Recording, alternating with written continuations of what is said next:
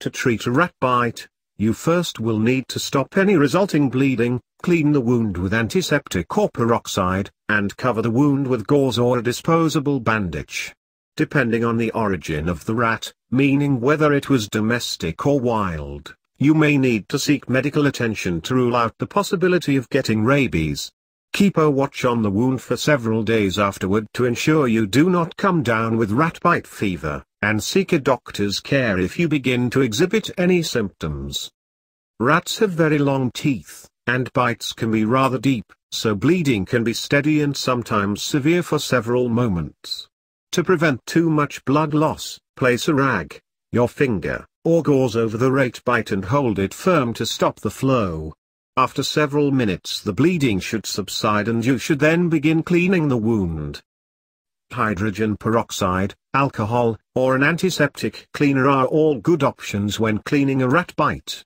Use a large amount to remove any bacteria and germs which may be present. Once the wound is clean, use a healing lotion on the area and cover with a clean, dry bandage or gauze with tape. Domesticated rats are unlikely to carry rabies, so if the rat bite came from a family pet, you are probably safe. If the rat was wild, it is still very rare that it would be a rabies carrier, as it is not common in small rodents like rats and mice.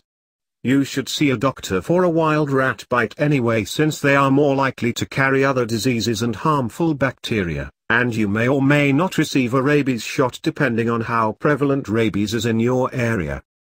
Over the days and weeks following a rat bite, be sure to check the wound often for any signs of rat bite fever.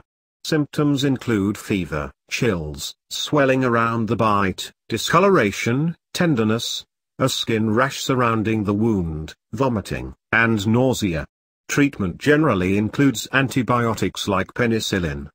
Rat bite fever will generally clear up on its own within a year if no treatment is provided, and it is not usually fatal.